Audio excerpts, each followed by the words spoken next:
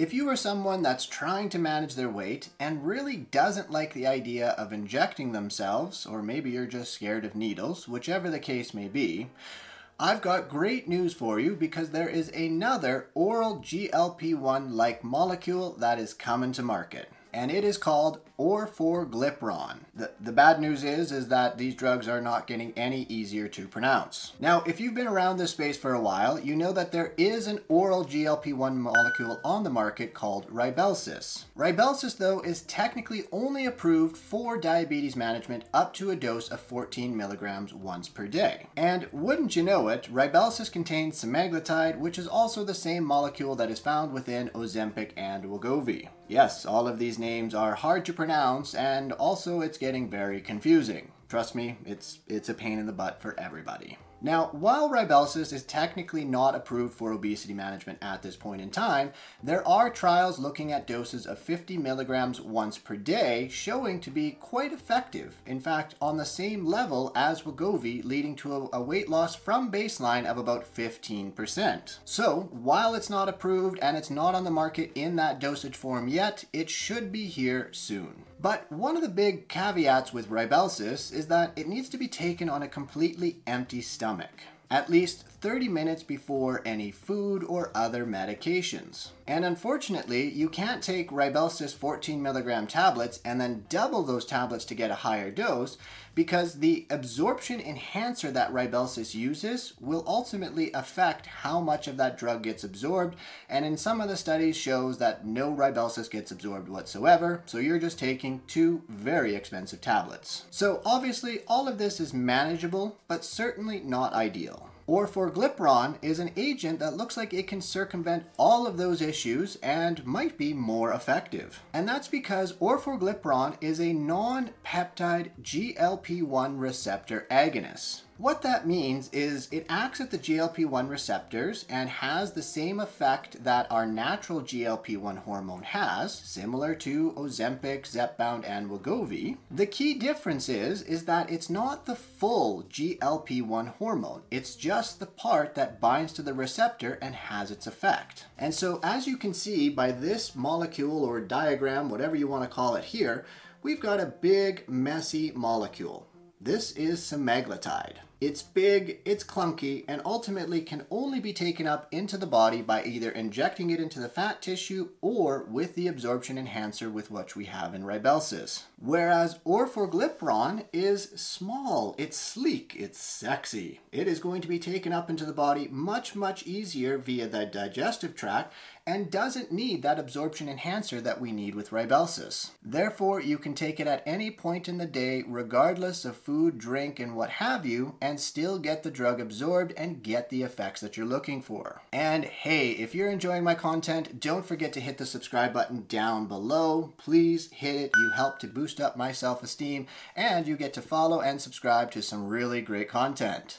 As well, don't forget to sign up and become an OG member on the membership side of my YouTube channel. With the OG members, I do a monthly live where we talk about topics that don't show up on my regular YouTube feed. As well, you can bring all of your questions, concerns, and what have you, and I will do a live Q&A with the OG members at that monthly live. So be sure to sign up today so you don't miss out. Now, I'm sure you're asking that if Orforglipron is not the full GLP-1 molecule, is it still as effective as what we see with Wegovy, Zepbound, and what have you? Or is it only partially effective because it's only a small part of similarity to that GLP-1 hormone? Well, I am so glad you asked because I have a lovely little study here to review. So what we have here is a phase 2 randomized controlled trial. Again, as a reminder, phase 2 trials are very preliminary studies.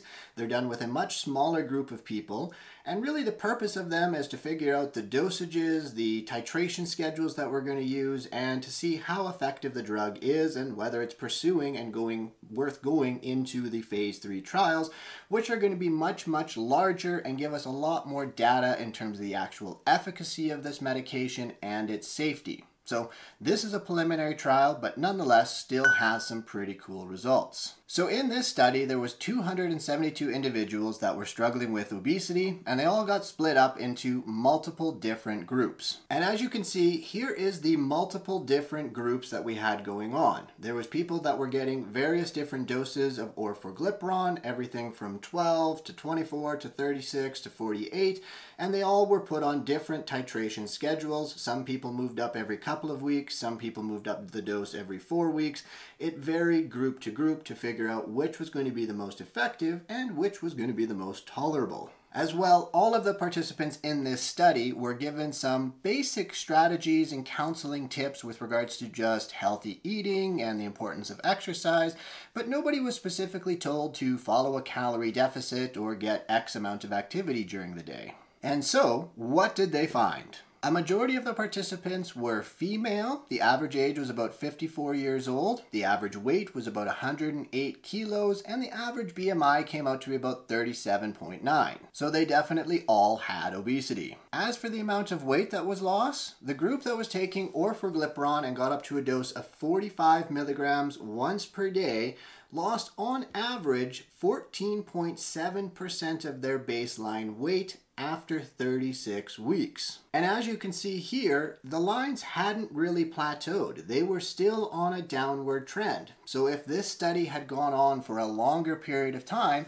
they likely would have lost even more weight. And hey, if you're looking for some additional information on the current GLP-1 receptor agonist molecules that are on the market, maybe you want something that you can go to your family physician to talk about, or maybe you just want something to show off to your friends at parties, you should go down below, check out my link, enter your email, and you can get my GLP-1 receptor agonist handout. It gives you all the details on the current ones that are on the market, as well as some other substantial details about the side effects, things to be looking out for, and so on. So head down below, check it out, and let me know your thoughts. Now, to give you a bit of a reference point and some context, we're going to look at the OASIS trial that looked at Rybelsus at a dose of 50 milligrams once per day and the amount of weight loss that occurred in that group of participants. And in the OASIS trial, oral Rybelsus or oral Wegovy, whatever you want to call it, it led to some pretty substantial weight loss after a 68-week period. On average, the participants lost 15% of their baseline weight. Now, the OASIS trial finished at 68 weeks with an average weight loss of about 15%. With Orforglipron at a 36-week time point, there was a 14.7% weight loss from baseline. So, Orforglipron, if that trial would have continued on for a number of more weeks, it may have actually come out better than oral Rybelsus. And this is especially true given the Orforglipron group wasn't given any specific instructions on a calorie deficit or an amount of activity to get. They were just given general counseling on healthy eating and activity and such, whereas in the OASIS trial, they were given that more specific counseling. Nonetheless, the results with Orforglipron were pretty darn impressive and even comparable to what we saw with the injectable medications like Wegovy and Zepbound. The other big findings was that there was reductions in cholesterol and blood pressure levels, so we did get improvements in those metabolic parameters, which are obviously very important because they are big drivers of disease. As for the safety aspect of things, there really wasn't anything exciting that came out. It was the pretty standard side effects that we see with the GLP-1 receptor agonist molecules: nausea, heartburn, constipation, diarrhea.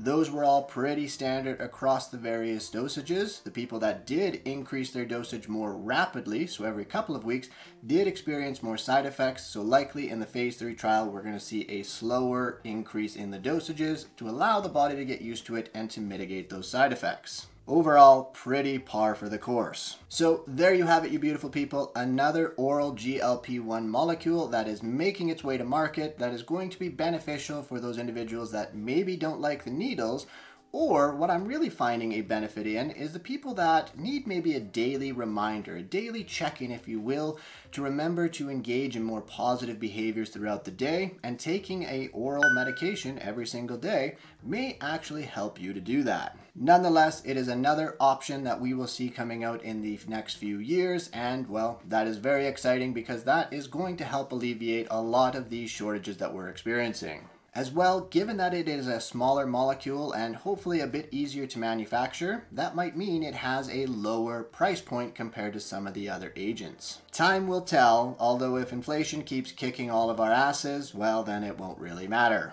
So that is it, and that is all, you beautiful people. I hope you enjoyed this video, and if you did, please, of course, share it and spread it among your friends and anybody that you think might get some benefit. As well, don't forget to hit that subscribe button down below and check out the OG members membership side of my YouTube channel, where I do a monthly live with the OG members. We talk about topics that don't show up in my regular YouTube feed. As well, I do that Q&A where I answer all of your questions and concerns in real time. And finally, check me out on my other channels. We're on the Tick, the Talk, the Gram, you name it, we are out there. And of course, as I always sign off, please remember that it's going to be those small tweaks that lead to the massive peaks.